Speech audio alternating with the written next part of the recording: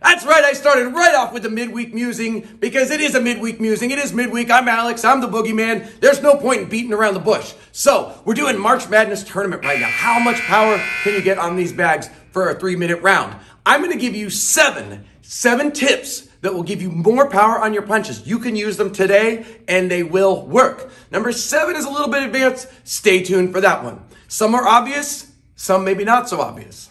So number 1, we've talked about this over and over and over again. I'm sure you can guess what it is. It's use your entire body to throw punches. If I just throw a hook with my arm like this, that's only going to be so much because I'm just using a few muscles. If I turn everything together and I shift my weight into it, I'm going to get so much more power out of it, and of course, the better workout too. So use your entire body to throw punches.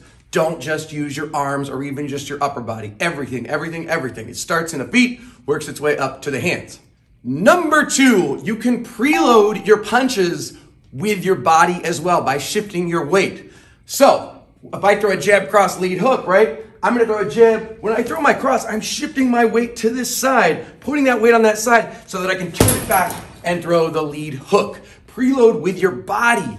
Don't preload with your hands. This is something that a lot of people do, and it's our focus point this week too. You go jab, cross, and this hand's way out there. Just look, as much I can get a big wind up on it and throw the hook. Yeah, you might get power doing that, but actually you're going to get more power by being compact. Believe it or not, it may not feel that way, and it may not even be true at first. But as you get better and better at boxing, you'll see you get just as much power. You don't need these long wind-ups. You can stay compact, and you're going to get just as much power, and you're going to be a lot more efficient.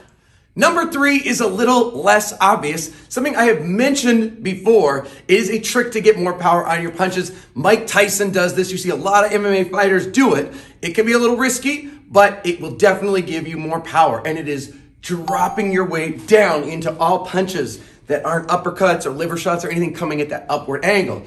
And you don't have to go nuts with this either. It's sometimes people talk about sitting down your punches. Again, you don't have to go nuts. So I want to throw a cross, right? I can stay here, throw the cross. Or I can just get that little drop of my weight into that punch. So you can do it on hooks as well, right? I can stay up, throw the hook, or I can drop down just a little bit. You're going to get that little extra oomph. And it's not just a casual dip. It's dropping. It's dropping that weight. Again, maybe split-second timing, but something you could do to definitely get more power. Number 4, speaking of uppercuts, but it's true for other punches as well. Remember, the ground is a source of power for you. So if you're going to throw an uppercut, right, you can dip down, load it with your body. You're going to push off the ground. That ground's not going anywhere, at least hopefully not. You're going to push off the ground, and that's going to drive more power into the punch. You're lifting up off the ground, pushing, digging that ball of your foot into the ground, gripping it like a hand, and driving out and throwing the uppercut. You can get this too on a liver shot as well, but you can even get it on a cross, right? You're pushing, if you push off that back foot, that's going to give you more power on a cross. Hooks, not so much because they're a little bit more rotational, but a little bit. As you're turning, you can start to push on that lead foot if you're throwing a lead hook, a rear foot if you're throwing a rear hook. Number 5, change your stance, potentially, depending on what stance you have. So for power punching, you want a more open stance. What does that mean? That means I've got my front toe pointed forward. I've got my back toe pointed 90-ish degrees. Not quite 90. It doesn't have to be full 90. It can be, I don't know, 85, 80, 75, whatever. You also want to position yourself on the bag so that my left foot or my lead foot is kind of on one side. My rear foot is on the other side. You want space between your legs. You don't want to be a full square stance. You still want the staggered stance, but you want your toes pointed forward. You want your hips open. Yes, I know. If you are fighting, then you're giving your opponent more targets to hit in this open stance. Whereas if I'm more bladed, I'm a little bit harder to hit because I'm a little bit smaller target I can cover up. If that is your style of fighting, then that's totally fine. But we're talking about power, getting power. You're going to see, if you look at any boxer, because anyone who says boxers all stand like this is completely wrong. You watch any card, you'll see boxers with open stances. Everyone has a lot of power. And boxers that are more speed-oriented, more points moving in and out, they're going to usually be more bladed. Sometimes it can depend. But it is definitely not true that boxers don't use more open stance. Plenty of them do. I don't even need to name them. Just watch a fight. You'll see it. So the reason why this gives you more power is because you've got more balance to shift your weight from one foot to the other. Your balance is better. You're strong in every direction. Whereas when you're bladed, especially if this front toe is turned in, you're not going to have that same balance. You're going to be able to move quickly back and forth in. That is true. You're going to have less targets. That is true. But if you're talking about power, open up your stance. So you can just kind of take a look at your feet, make sure there's no line between your front foot and back foot that goes straight.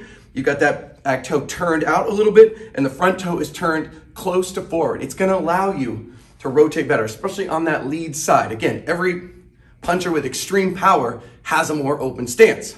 Number 6 is about punching through the target. And no, this does not mean that you're going to throw a cross and go like that. You still got to bring your hand back quickly.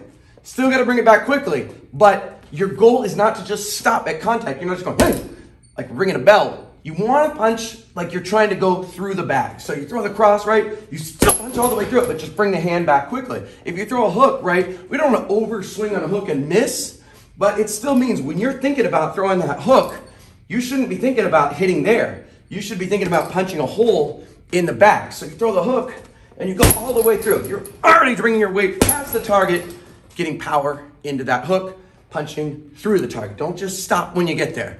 Really complete your motion. Bring your hands back quickly. Don't leave them out there. It doesn't mean push, but complete the motion.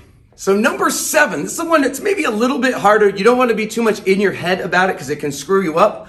But if you've been doing this for a while, it's creating a whipping effect on all your punches. I was talking about with the jab, but you can do it on every punch. And what that means is there's a microsecond delay between your hips, your lower body, and your hand. So again, using the lead hook as an example, your body will start to turn first, and the hook will kind of follow and create that whip. So it's not quite perfectly in line with your body. It's trailing behind a little bit because that will cause it to snap. And that whipping effect is what's going to give you more power. It's going to be more painful. Again, you're going to get your hand back really quickly. You're not going to leave your hand out there. That is the power of the whip. So you can try that. And again, don't overthink it. Don't get too crazy about it. I don't want you to throw your whole timing off. But if you've got that little delay, so you're just a tiny bit ahead with your lower body than your upper body, you'll create a nice whip. You'll hear a nice sound. Some of our power punchers do this very well. Josh, I know you're listening. You're awesome at this. So everybody watch Josh if you don't like watching me. And there's one more thing I was going to say too about power on your punches, because it is true that you can step into your punches and get a lot more power, especially on the straight punches, right? You can step in, bam, get a lot more power. Definitely, certainly on the jab too, right? You step in, bam, power jab. That's a way to do it, but it's not entirely practical to fight that way. We're always stepping into your punches. All these other things you can do all the time at any point in the fight. The stepping in, you're going to reserve for situations where that makes sense. But it shouldn't just be that everything you're doing, you're stepping forward and you're getting all cramped when you get close to the back. So there you go, 7 things. It's a long list. It was worth it though. I guarantee you it's going to give you more power. Ask me any questions. I have mused.